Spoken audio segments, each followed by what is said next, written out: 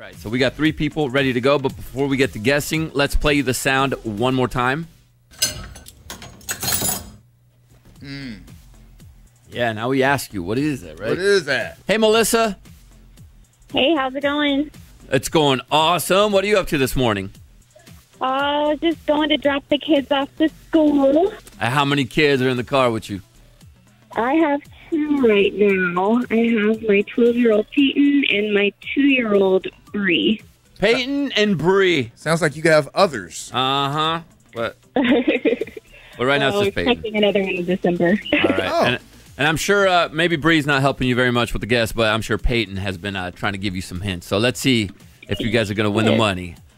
Melissa, for $1,500, what is that? We think it's putting silverware in the dishwasher. Putting silverware in the dishwasher, Big Money Mama? Well. We already got a winner.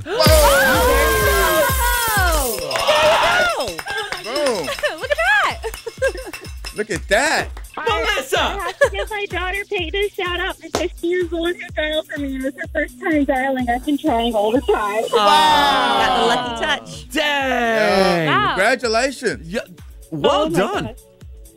That's so awesome. I was waiting for the insult, and I told Peyton, don't get disappointed if we don't win.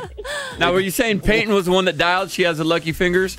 She does, and it was her first time trying to call in, and I told her it's like impossible. And what about the guess? Was that Peyton's as well? Is that Peyton's chore?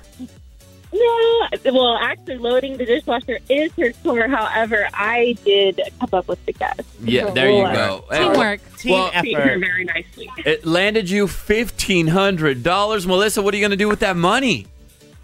Well, Christmas is coming up. Bree's birthday is tomorrow. We're expecting our baby in December.